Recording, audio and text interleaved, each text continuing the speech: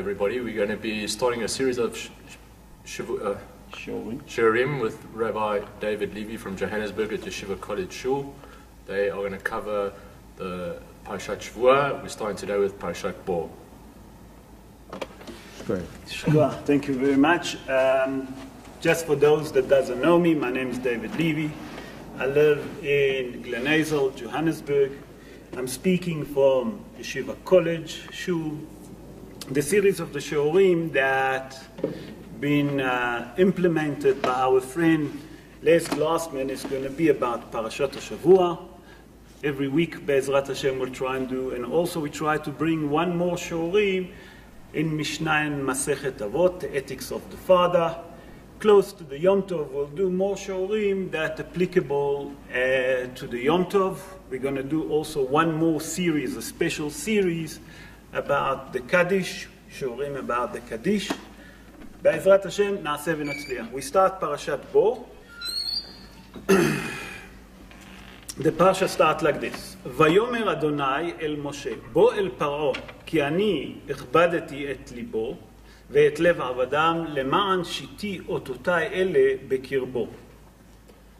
Hashem said to Moses, "Come to Pharaoh, for I have his heart and the heart of his servants, stubborn so that I can put these signs of mine in his midst, and so that you may relate in the ears of your son and your son's son that I have made a mockery of Egypt and my signs that are placed among them, and you may know that I am Hashem." Okay. The beginning of Parashat Bo starts with a commentary of Rabbi Yaakov Baal HaTurim. Rabbi Yaakov Baal HaTurim says, if you take the word Bo, Bet Aleph, the gematria of Bet and Aleph, Bet is 2, Aleph is 1, together it's equally to 3. Rabbi Yaakov Baal HaTurim say here, HaKadosh Baruch Hu hinted to Moshe Rabbeinu that there is another 3 plagues that he planning to bring on Egypt before he gonna redeem the Jewish people from Egypt. But still, there is a question that the Mefarshim ask, how come that it say, Bo el Paro, come to Paro, it should say, go to Pharaoh, not come to Pharaoh. So there's few opinions about it. We're going to bring 3 other opinions. Number 1 is Rabbeinu Behaye. We're going to bring the Gaon Mikutzak. Also, why is it say Bo el Paro and not Lech el Paro? And then we're going to bring another opinion of Rabbi Shimon Bar Yochai that bring the opinion in his book in the Zohar. So we start with the Gaon Mikutzak. The Gaon Mikutzak said the main reason that it say Bo and doesn't say Lech el Paro, that when you say to someone Lech, it means go. That means go away, has v'shalom. And you can't say to Moshe, go away from HaKadosh Baruch Hu. What the Gaon Mikutzak meant to say, that it's not a nice way to say to someone, go away from the presence of HaKadosh Baruch Hu. Rabbeinu Behaye say a completely different idea. He say, what it's come Bo el Paro, that we see that with the 10 plagues that HaKadosh Baruch Hu brought on the Egyptian, every 3rd plague was without a warning. The first plague and the 2nd plague was with a warning, as it say, Ityatzeb lifnei Paro, that HaKadosh Baruch Hu say to Pharaoh, Ityatzeb lifnei Paro. And also it say, Lech el Paro, go to Pharaoh. But when it's come the 3rd plague, that was, in our case here, that it was, we coming towards Makat, now we're going to have Arbe, and then Hoshech.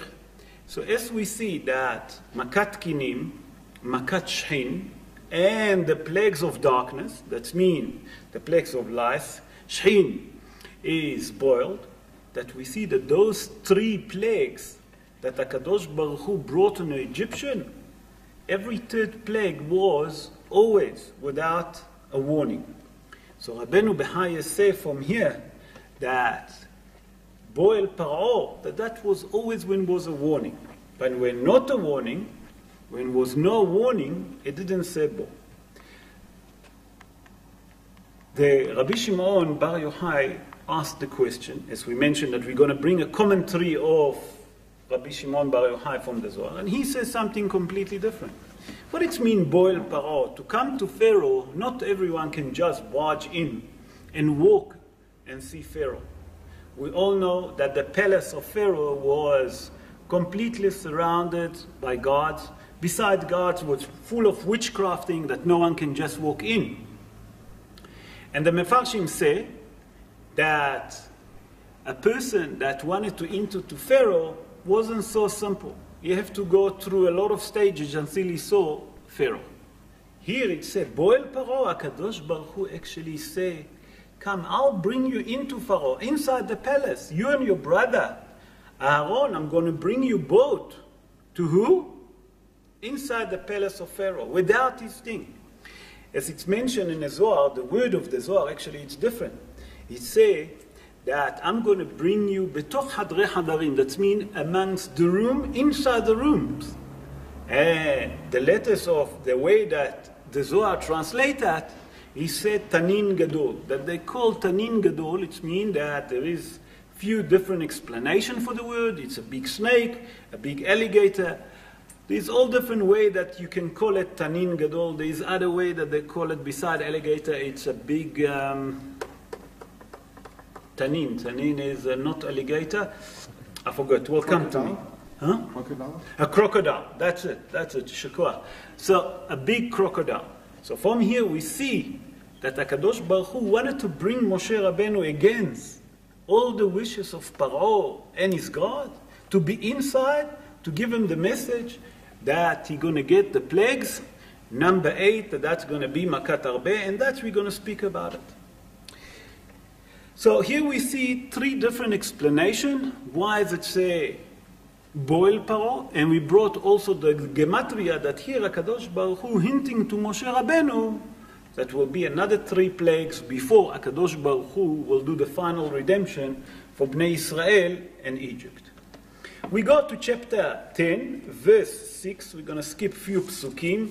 And chapter 6, it's actually a pasuk that we can learn a lot from it. Umal'u batecha, ubate kol avadecha, ubate kol mitzrayim, asher lo ra'u avotecha, ve'avot avotecha miyom yotam ala adama, עד היום הזה, ויפן וייצא מעם פרעה. They will fill your houses, the houses of all your servants, and the houses of all Egypt, such as your fathers and your grandfathers have not seen, from the day they came onto the earth until this day. And he turned and left Pharaoh's presence. Okay, I would like to refer to the last pasuk that he turned and he left the presence, the house of Pharaoh. What does it come to tell us? We have to understand why the Torah have to tell us that Moshe suddenly decided to turn and to walk away from the presence of Pharaoh. We see that before, if you look carefully, it was a negotiation between Pharaoh and Moshe. Do that, don't do that, I allowed you to do certain things. Here, there is no negotiation. The Torah tell us, the Holy Torah tell us that, we have to learn to understand why. It's not for nothing. But if we look at the beginning of the pasuk, what does it say at the beginning? The pasuk tell us umal'u batecha. That means referring first to the whose house? The house of Pharaoh. That the locust is going to come first to the house of Pharaoh. Then ubate kol avadecha. It's going to, after he come to your house, he's going to start penetrating the house of your servant. That means the people that work with you, the people that with you in the parliament. And then, after that, ubate kol Mitzrayim. All the rest of the houses of all the Egyptians in Egypt. And then, he tells us that it will cover the entire land of Egypt, like those days that your father never saw before. Not only your father, your forefather never saw like this.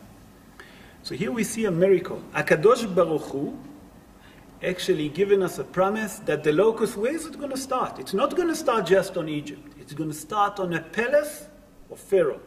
From Pharaoh, it will move only to the house of the advisor. So we see another miracle before even the plague started. HaKadosh Baruch Hu given a promise that the locust will start only at Pharaoh's house, then his advisors, and then to the entire Egyptian house, and then to the entire land.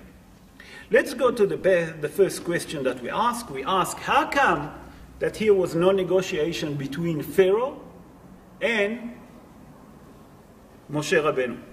So the Torah tells us, if we look carefully at the beginning of the Parsha, and verse 1, what does it say there? HaKadosh Baruch Hu said to Moshe Rabbeinu, אני הכבדתי את ליבו. That means, כי אני הכבדתי את ליבו. I'm going to make the heart of Pharaoh hard. What does it mean hard?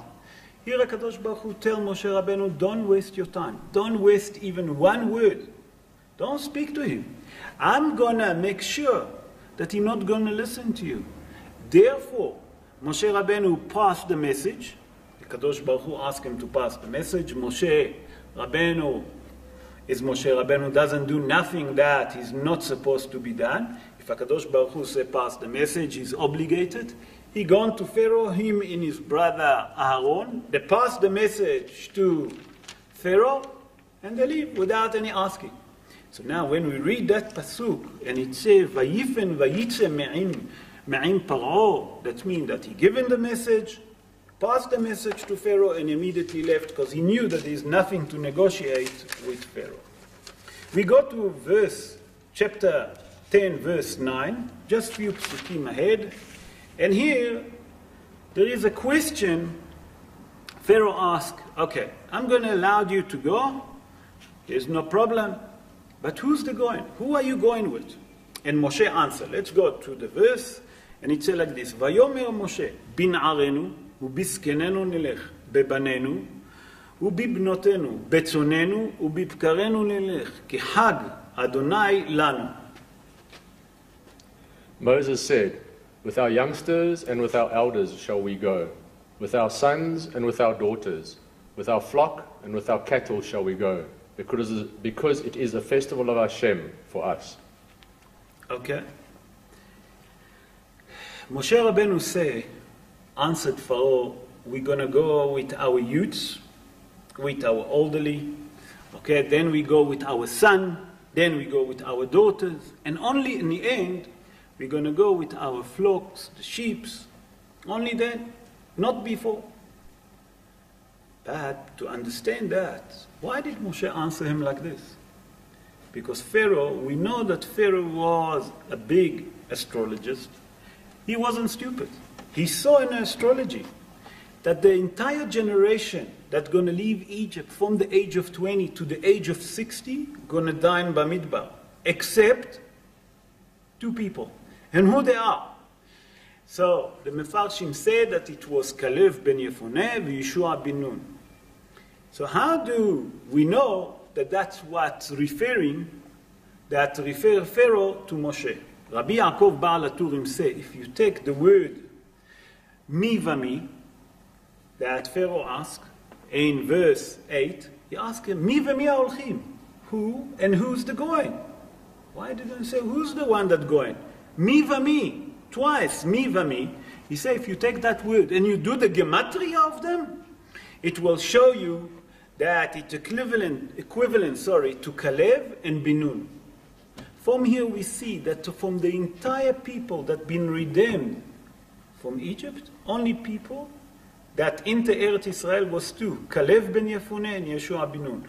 All the rest of the people that left Egypt, that was over the age of 20 until the age of 60, die in a wondrous and Bamidbar. But still, there's a question here. Moshe said to Pharaoh, Bin Arenu, first with our child, with our youngsters, and then with the elderly.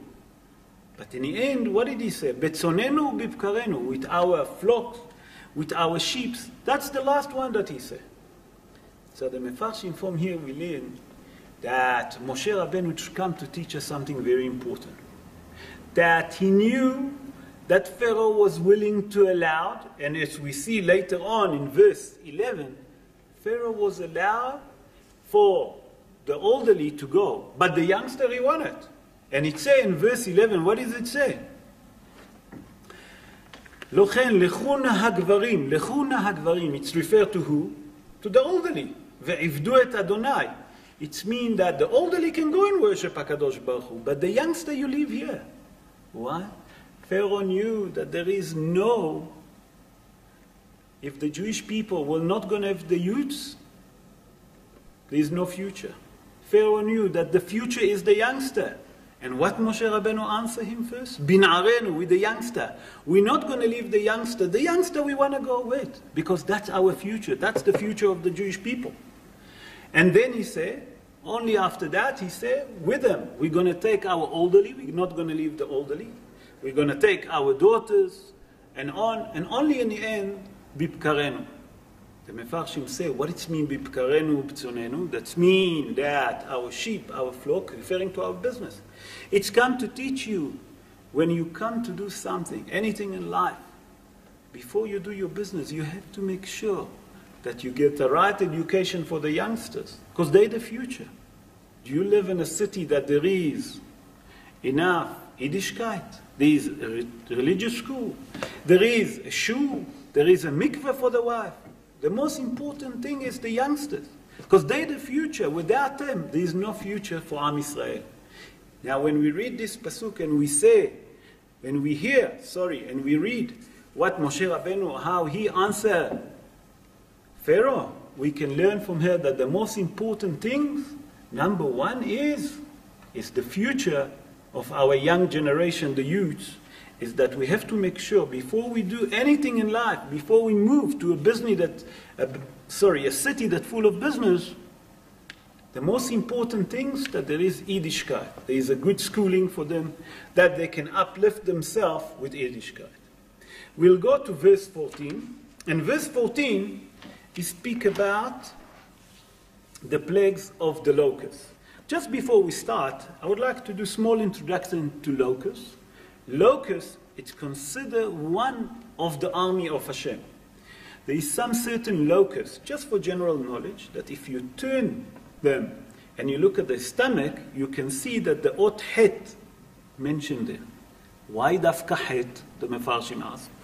So explain het, milshon hail. Hail, it means the army. Those are the army of HaKadosh Baruch Hu. That's the locust. One of the army of HaKadosh Baruch Hu is the locust. And here HaKadosh Baruch Hu used the plague of locusts. We have to understand before we read the pasuk, before we're going to show what we can learn from the locust. Why did HaKadosh Baruch Hu decide to bring locusts on Egypt? So the Mefarshim said that the main reason is that HaKadosh Baruch Hu brought the locusts on Egypt, Dafka locusts, because the Egyptian forced the Jewish people to do farming. That means they turned the Jewish people, the Bnei Israel, they turned them to what? To become farmers. HaKadosh Baruch Hu said, you turning my own children, instead of giving them a chance to study Torah, you want to turn them to farmers? I'll teach you a lesson. Midah keneged midah, measure for measure. I'm going to send my army to destroy the entire crops that they plant to eat, and nothing going to left from it. Okay? And it says like this. In Pasuk 14, okay, chapter 10, verse 14, ויעל הרבה על כל ארץ מצרים, וינח בכל גבול מצרים, כבד מאוד לפניו לא היה כן הרבה, כמוהו ואחריו לא יהיה כן. The locust swarm ascended over the entire land of Egypt, and it rested in the entire border of Egypt very severely. Before it, there was never a locust swarm like it, and after it, there will never be its equal. Okay. We have to focus on one word. What does it say in the border of Egypt? That's the question that we have to ask ourselves. The Torah, the Holy Torah, tell us here that when the Arbe came on Egypt, it was fill up the entire land of Egypt. Nothing was there. Look what it says. Vayenach bechol gvul Mitzrayim. That means that it was an entire land of Egypt. That's what we have to concentrate. Why is the Holy Torah tell us? When the locusts came, it was only on the border of Egypt. The Torah wouldn't tell us if it's not necessary. When the Torah tells us something, it's always to teach us something. Our Torah Many people think, Has v'shalom, that our Torah is a manual. Has v'shalom to say that. Our Torah, Rabotai, is not a history book, it's a manual. It's definitely a manual. Sorry, I made a mistake. People think that our Humashim, the 5 books of Moses, the written Torah is kind of a story book, a history. Has v'shalom to think like this. Our Torah is a manual. From everything we can learn derech eretz, from every word that is written in the Torah, we can learn many things. When it says, Vayenach bechol gvul Mitzrayim, that it rested the entire border of Egypt, it's come to tell us something. The Midrash tells us that during the time of the plague of locusts, it was a dispute of land between Egypt and Cush. That means that the two countries was in a dispute, which land belonged to which one, and how much of the land belonged to Egypt, how much of the land belonged to Cush. And the Torah come and tell us, you know, who was the deciding factor on that war? The deciding factor on that war was locusts. Why? Because we know that the plague of locusts was not allowed to leave the land of Egypt. When the locusts came into the entire land of Egypt, didn't leave 1 centimeter more where it's supposed to be. So when they see that the locusts didn't go on over the border, they knew that that's the border between Cush and Egypt. And that's what the Torah tells us here. Vayanach bechol gevul Mitzrayim. That the locusts have the major deciding factor that way will be the entire border between Egypt and Cush. We go to verse 17, and verse 17 we'll see that Pharaoh asked something very strange that we never saw it in any other of the plagues, and it said like this: "Ve'ata sanahatati אך הפעם, והעתירו לאדוני אלוהיכם, ויסר מעלי רק את המוות הזה." And now, please forgive my sin just this time, and entreat Hashem your God, that he remove from me only this death. Okay. Why in all the entire plagues, the Mefarshim ask, Pharaoh never mentioned to Moshe that just move for me that dead? Why? It's only locusts is the dead? So another factor for us to understand for general knowledge, that in the plagues of locusts was only 6 days, not like all the other plagues that was 7 days. Why is it? The Mefarshim ask. The Mefarshim tell us that the locust is one of the army, like we mentioned earlier, of HaKadosh Baruch Hu. Locusts never strike on Shabbos, never worked on Shabbos. That means on the 7th day, the locusts never destroyed nothing of Egypt. That for 6 days he was destroying the crops, the trees, the fruit, whatever they have. The entire Egypt been eaten by the locusts for 6 days. But on the 7th day, the locusts stopped completely. The locusts didn't done any more work. When Pharaoh saw that, he was worrying about one thing. From here we can learn how wicked was Pharaoh. Pharaoh, all he wanted one thing, that the Jewish people will never learn. And not only the Jewish people, also his people, the member of his nation, not to learn, to keep Shabbos. When he saw that the locusts striking on Shabbos, that means no more working, he was frightened that from that miracle, from that nes that HaKadosh Baruch Hu make, the entire nation of Egypt and the Jewish people suddenly will do tshuva. So that's what he said. Aser mimeni rak et hamavet hazeh. That means just move for me that kind of a day. That means that has v'shalom, that anyone will do tshuva. From here, the Torah comes to teach us how wicked was that Pharaoh.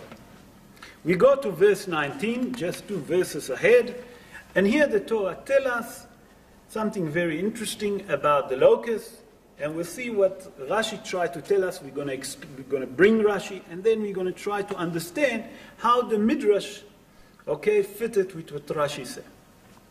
It says like this: "Vayafoch Adonai ruach yam hazak meod, vayisa et harbe, vayitke'eu yam asuf, lo nish'ar harbe echad bechol gevul Mitzrayim." Hashem turned back a very powerful west wind, and it carried the locust swarm and hurled it towards a sea of reeds. Not a single locust remained within the border of Egypt. Here we see that the Holy Torah tells us that not one locust stay in the entire border of Egypt. Again, entire border. Why? Why does the Torah have to tell us that not one locust ever stay? Not like any other kind of the plagues that the Torah doesn't mention that. Rashi HaKadosh said something very interesting. Af HaMeluchim. What it mean, Af HaMeluchim? Those that was pickled. We have to understand what Rashi said. To understand what Rashi said, we have to go to the Midrash, because the Midrash explained it. The Midrash tells us that when the Egyptians saw that the entire country got kaput, gone bankrupt, they decided, listen, we have no food, we have no crops, we have no fruit, we have no trees, we have nothing to eat. What should we do? Let's try and hunt those locusts, pickle them, and we can have a food with them. We can eat them. The Midrash tells us that they managed to do that while there was the plague on. But when the plague is finished, those that the Egyptian caught and hunt them and put them in a jar to pickle them, even those that was inside the jar disappear. That means that HaKadosh Baruch Hu make again nes betoch nes, a miracle inside a miracle. What's happened? That not enough that the Rabbi destroyed the entire land of Egypt. They couldn't benefit from it. That even those that they put them in a jar and they try to eat them and to enjoy them as a pickle, even those HaKadosh Baruch Hu make a miracle that they disappear. From here we see that the Egyptians never have a chance once to enjoy from nothing that HaKadosh Baruch Hu brought on them, even the locusts. So that's what it says in the Pasuk, that we say, "Velo nish'ar arbe echad bechol gevul Mitzrayim," that not even one locust.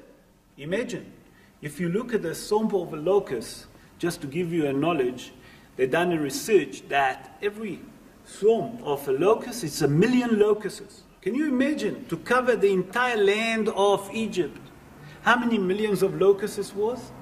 And if the Holy Torah tells us that not even one left, nothing left. And that was the miracle inside the miracle. From here we see how HaKadosh Baruch Hu do midah keneged midah, and doesn't even allow the Egyptian to enjoy from his own army, the army of Hashem. We go one verse ahead, and verse 20. We're going to go now. No, I made a mistake. It's not one ahead. We're going to the plagues of Hoshech. Let me just find it. Where's plague of Hoshech? Yeah. And plague of Hoshech, it says something very interesting. We're talking about verse 21, chapter 10, verse 21. And it says like this. HaKadosh Baruch Hu said to Moshe Rabbeinu, now we're going to get to the plague of darkness. So it's not locusts. We're going now to the 9 plagues. That plagues came without a warning, like we mentioned earlier. And it said like this. ויאמר אדוני אל משה, נטה ידך על השמיים, ויהי חושך על ארץ מצרים, וימש חושך. Hashem said to Moses, stretch forth your hand towards the heavens. There shall be darkness upon the land of Egypt, and the darkness will be tangible. Okay? And then obviously Moshe done it. Our sages tell us, and as the Torah mentioned also later on in verse 22, verse 23, that was 2 different kinds of a plague of Hoshech.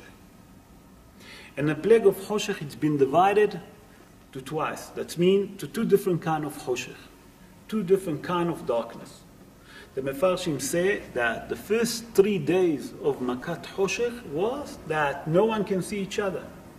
That the entire place of Goshen, Eretz Goshen, the city of Goshen, or the land of Goshen, that's the right word to say, was light. The Jewish people can see. But the Egyptian and Egypt couldn't see one each other. So the Shaila become, why did HaKadosh Baruch Hu have to bring 2 different kinds of darkness? So Rabbi Mefarshim explained that the first 3 days of Makat Hoshech was that those was amongst Bnei Israel that decide that they don't want to leave Egypt. It's better in a diaspora. HaKadosh Baruch Hu said, you don't want to come back, you don't want to be redeemed, no problem. You stay in Egypt. And HaKadosh Baruch Hu killed them. It's not nice to say, but many of the Bnei Israel died Makat Hoshech. Many of the Bnei Israel died Makat Hoshech.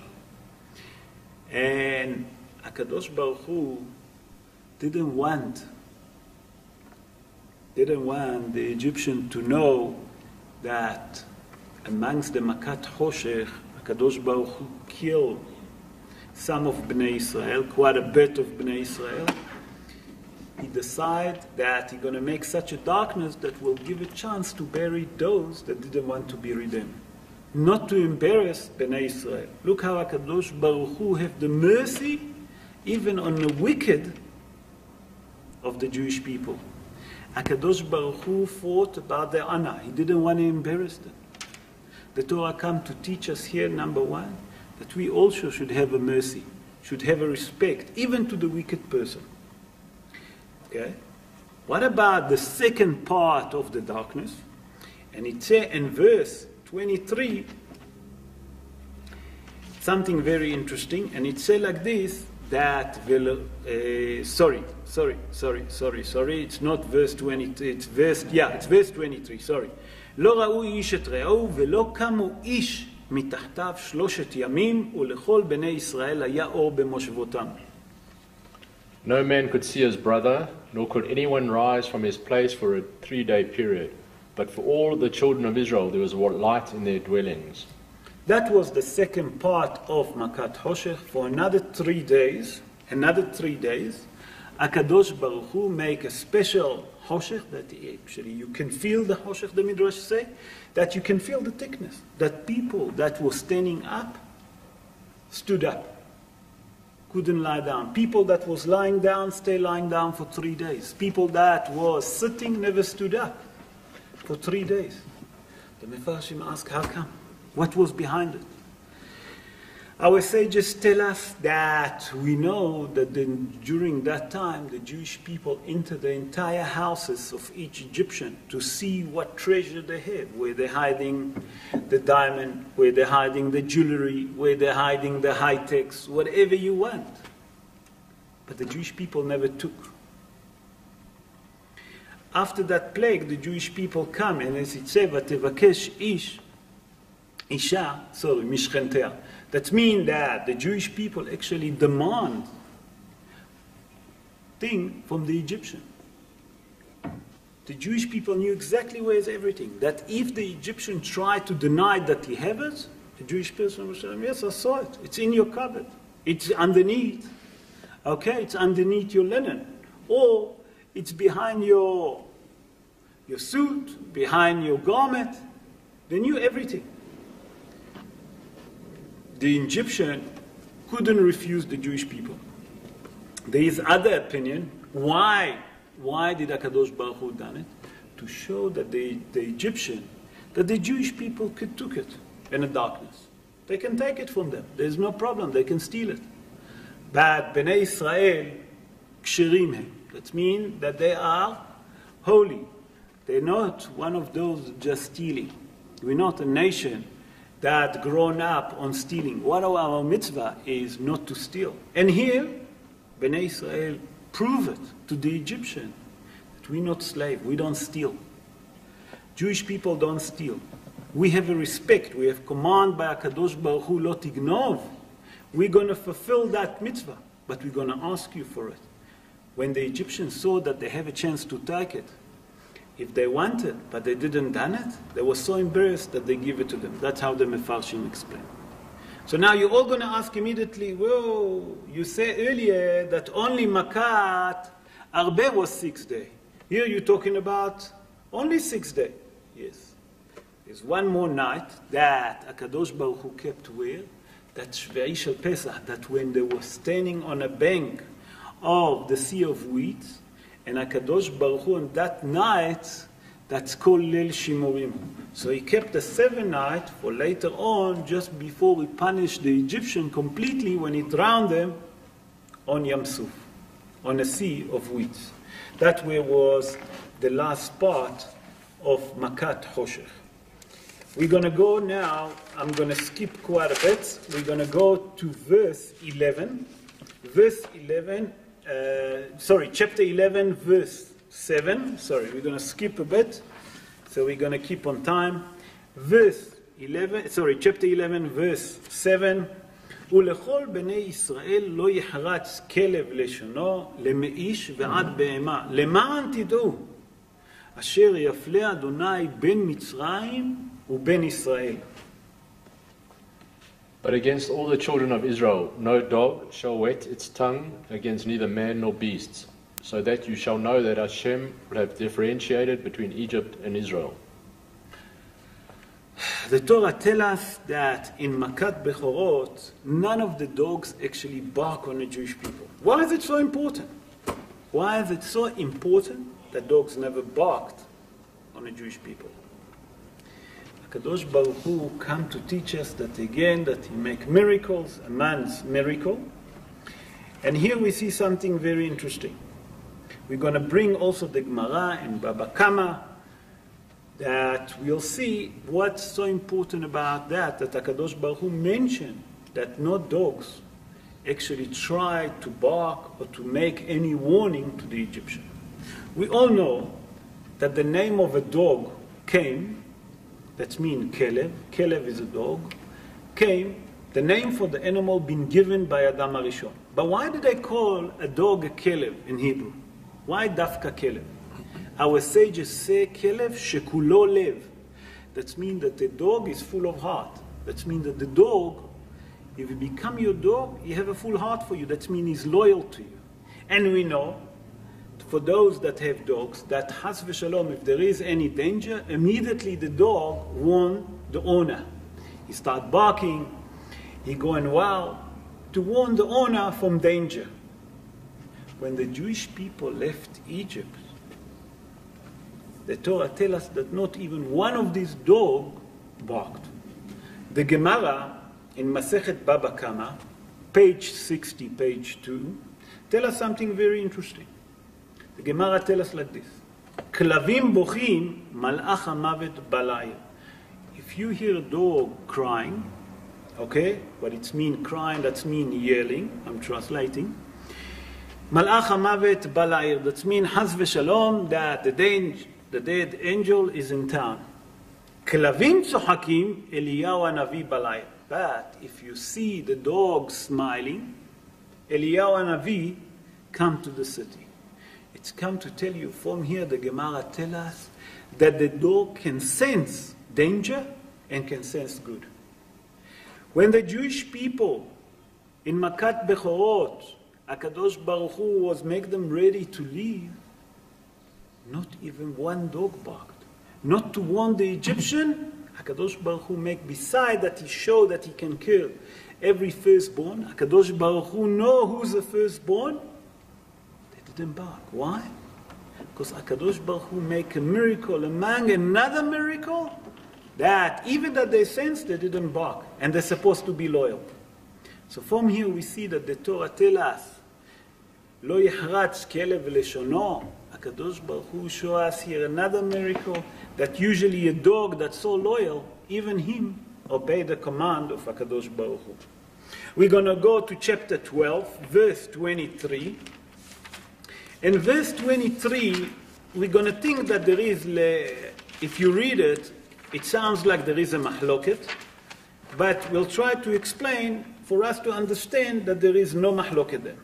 It says like this, ועבר אדוני לנגוף את מצרים, וראה את הדם על המשקוף ועל שתי המזוזות, ופסח אדוני על הפתח, ולא ייתן המשחית לבוא אל בתיכם לנגוף.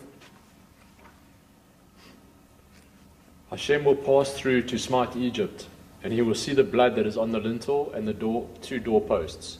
Hashem will pass over the entrance, and he will not permit the destroyer to enter your houses to smite. Okay.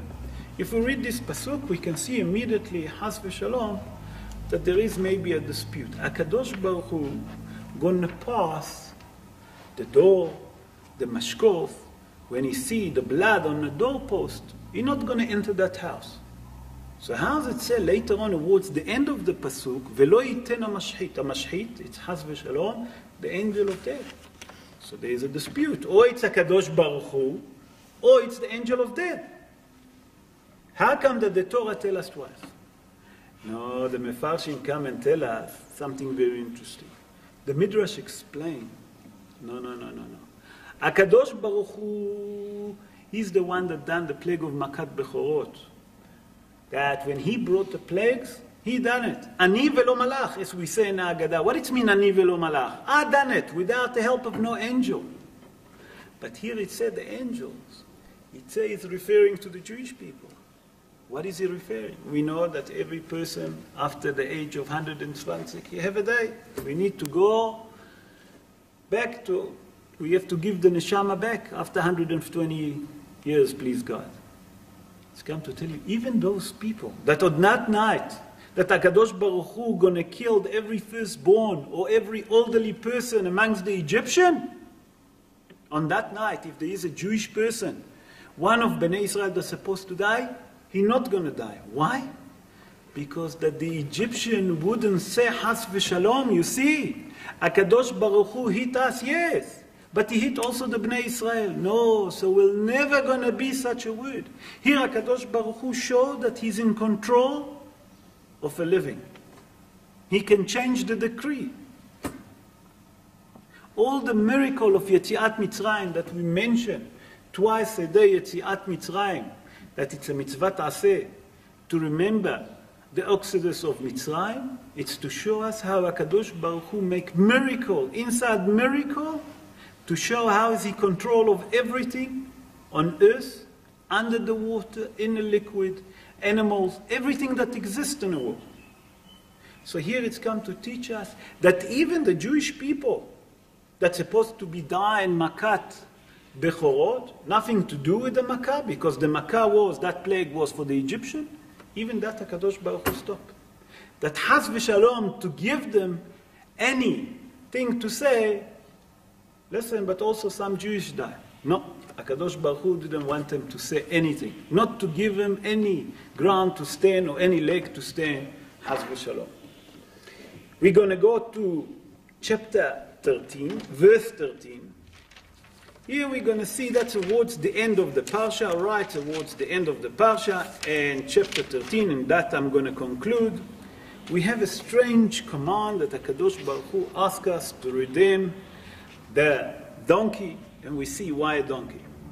וכל פטר חמור תפדה בשה, ואם לא תפדה וערפתו, וכל בכור אדם בבנך תפדה. Every first issue donkey you shall redeem with a lamb or kid. If you do not redeem it, you shall axe the back of its neck, and you shall redeem every human firstborn amongst your sons. Rashi HaKadosh explain why Dafka HaKadosh Baruch Hu chose the Hamor, that means that that's the donkey, from all the other animals that not kosher. Why Dafka? It have to be a donkey. Rashi explained that we know that when the Jewish people left Egypt, the Egyptians themselves came to help them to load goods, to help them to load whatever they wanted to take from that country.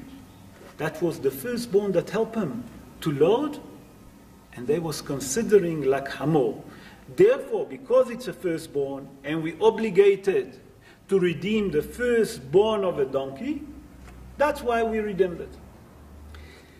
The Mefarshim says something else. I saw another explanation, completely different. It's to teach us derech eretz, to teach us to be straight with HaKadosh Baruch Hu and with every human being. The Mefarshim say that the main reason that HaKadosh Baruch Hu chose a donkey dafka, because the donkey doesn't know how to pretend. If we take a hazer, a pig, what does it say about him? it said that he have split hoops, but he doesn't chew. He doesn't chew his cud. So always he sit with his feet in the front to show that he's a kosher animal. He's a pretender. The same with the camel. The camel doesn't show his feet. He shows that he can chew his cud, pretend to be kosher. Here it's come to teach us. HaKadosh Baruch Hu chose why dafka the donkey? Because the donkey doesn't pretend.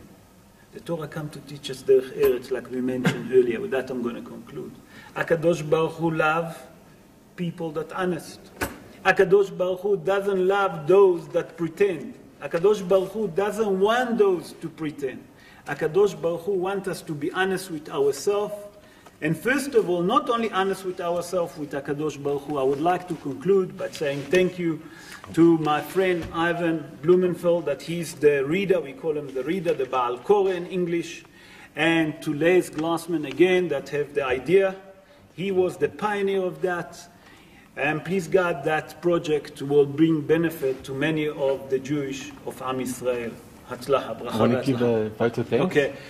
Mr. Les Glassman would like to thank everyone. We'd really like to thank Rav David Levy for the tremendous amount of work, hours and hours of preparation that have gone into each year that the Rav gives. Your shir has transformed your words into a living Torah that we can all take Musa from, we can all benefit from.